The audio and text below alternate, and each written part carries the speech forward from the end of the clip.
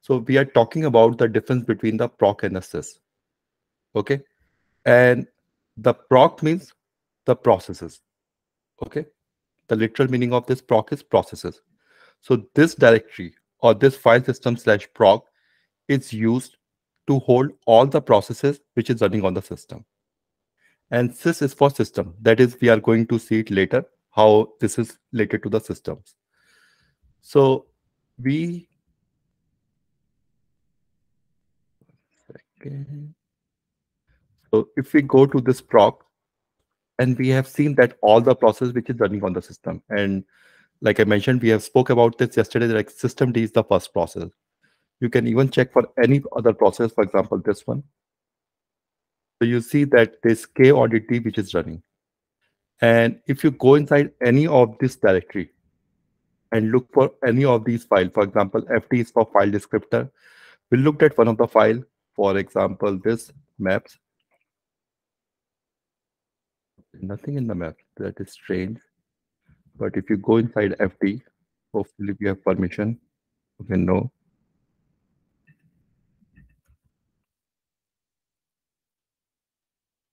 Nothing. Okay. So let's look at some other process which will give this information.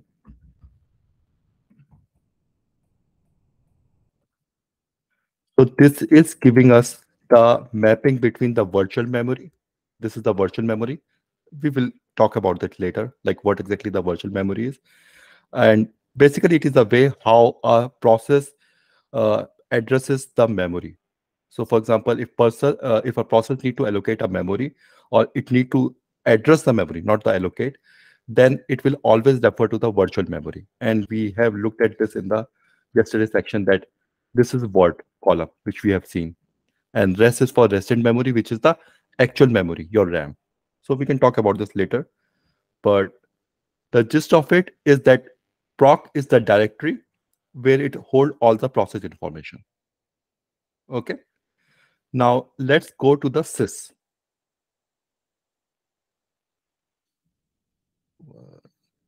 Second, this is sys.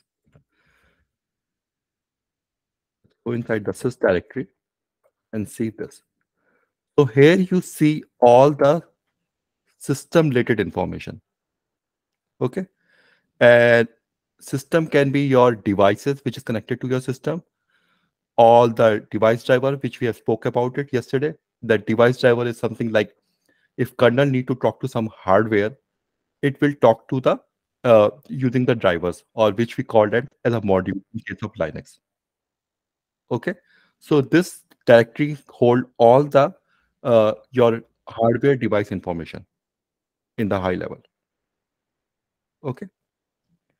Now, this is like a one really popular question which is asked during the interview. So let me start. Let me put a two question for you guys. First question is this talk or this sys file system, they are called virtual file system. And second question is, if you look at the any of the file, for example, let me look at the file inside or the directory inside the sys, you see they are all 0 bytes, right? Similarly, if we can look inside that proc mem info or any of the file proc CPU info, all these files, they are 0 byte in size, right? You see this column 0. Why? So I will again pause here for a second. My question, the two question I have for you guys. First, why this is called VFS or virtual file system?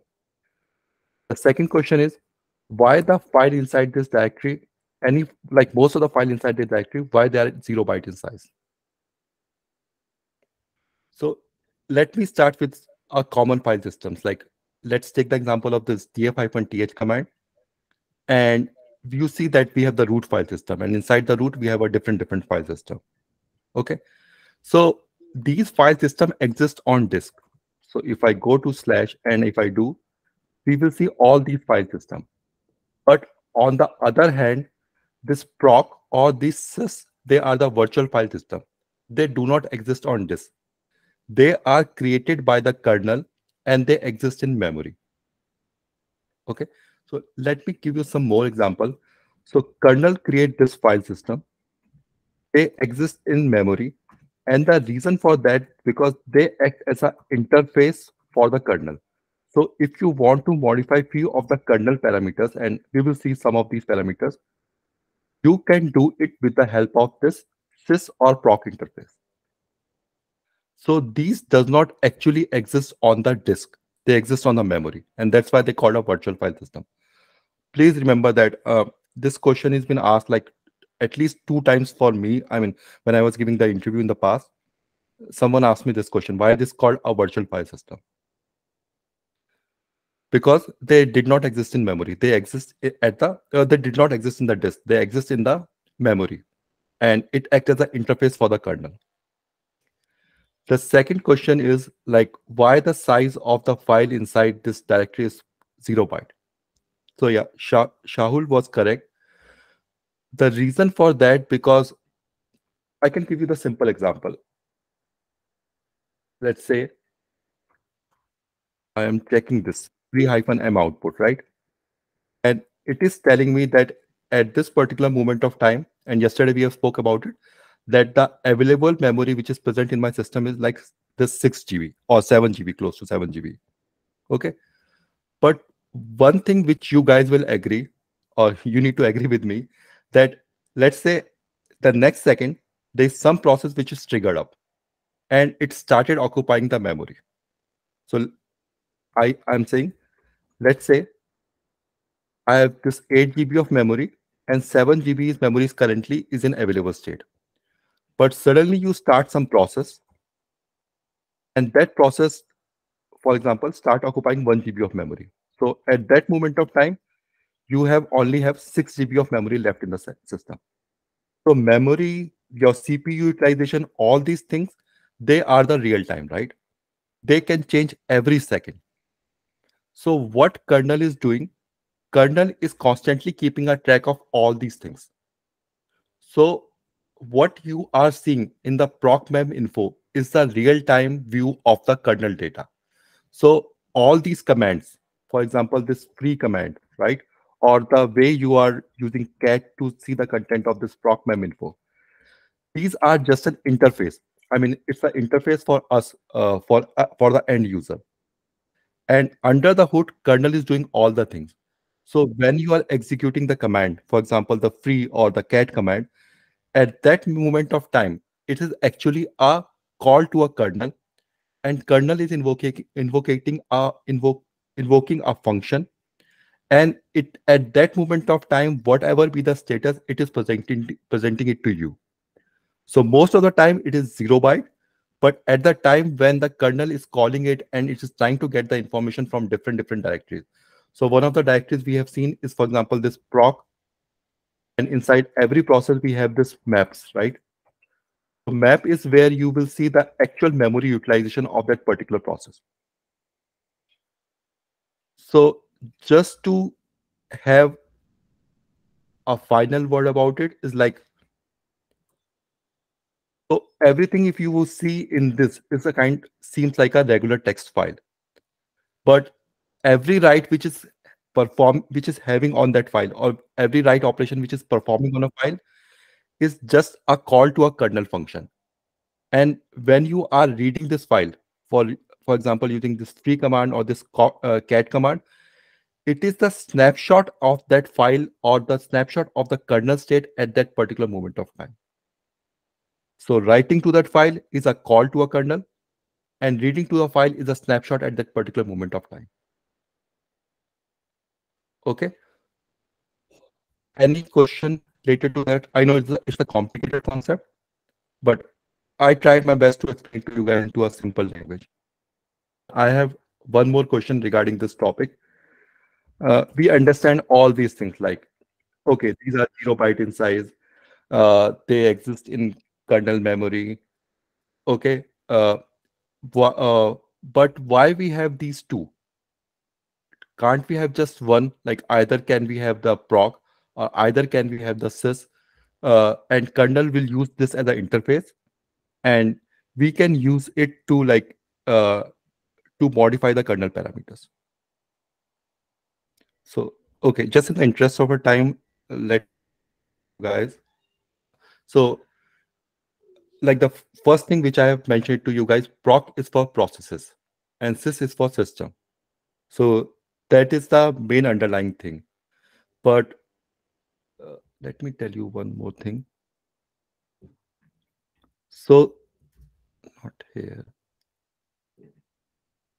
So sys was introduced starting from kernel 2.6. Okay. And the reason behind it, I mean, this is not technical, but I just want to tell you guys. So, okay, again, proc is for processes. Remember this thing. Okay. And okay, some of you guys might be aware of this file called proc/devices or proc/dist. So what started happening that the kernel developer, they even started putting this disk related information or device related information into a device, into slash proc, sorry. And that's why this file system get cluttered up. So this was designed specifically for holding the process related information, all this whatever you are seeing. But when the people they start putting the system related information or the device related information inside this file system, some of the kernel developers they was not happy. So then they have decided that okay, we need to have a separate file system where we can hold all the system related information. And that is how this sys was designed. So it's only starting from kernel 2.6 you will start seeing sys file system. I mean, if you look at 2.4, that is like Red Hat version 3. That was pretty old. So you guys might not even see it. But sys, that is the main idea of the sys, just to keep the device related information separate. And some of you might play it with this thing.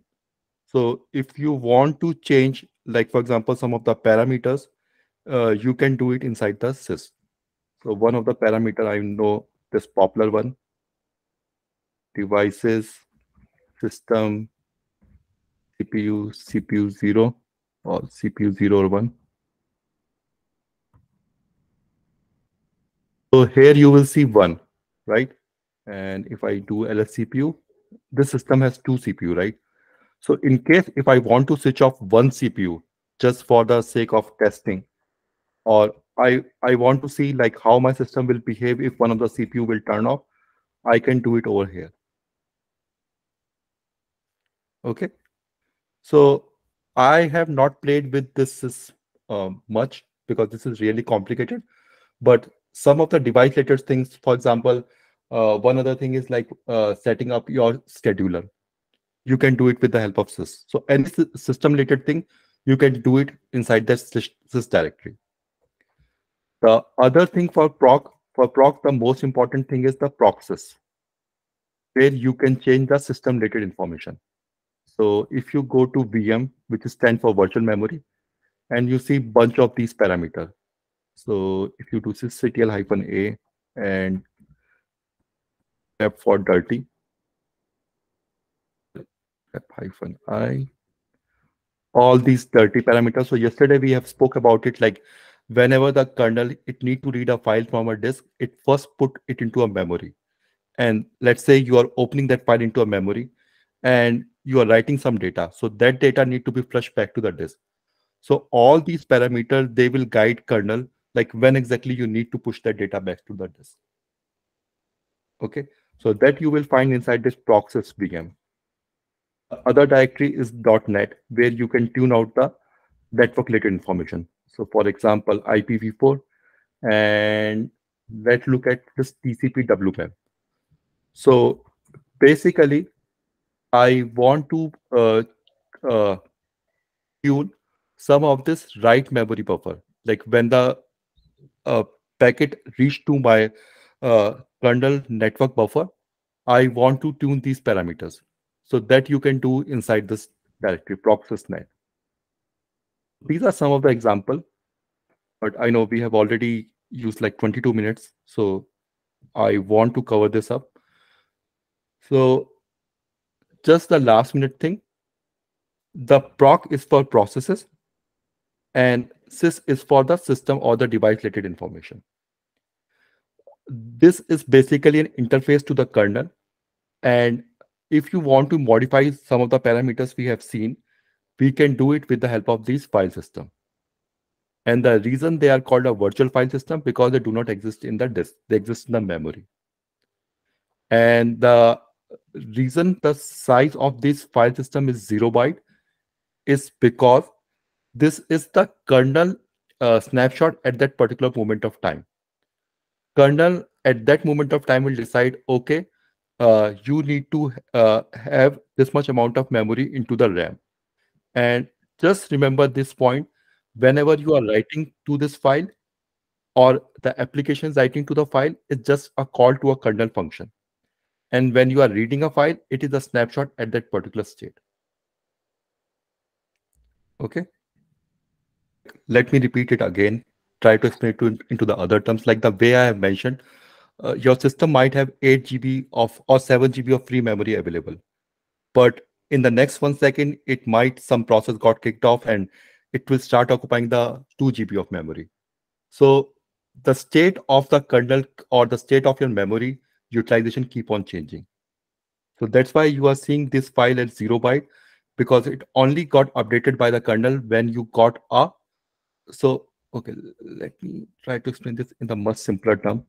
So this is kernel. And let's say you execute a command like free-m, right? So when you execute this command, kernel will start looking inside this proc directory to see how much memory each and every system is calculating. So it will go like /proc1, /proc2, all these, and it will look inside. In this case, it's called maps file. There's one more file called smaps. It will start looking inside all these files, do all these calculation, and present a human, or for us, or for this free-m command, an output which we can understand. Okay, so at that moment of time when it is doing all this calculation and doing the presenting it to us, it is writable, but rest of the time it is just, you will see as a virtual file system.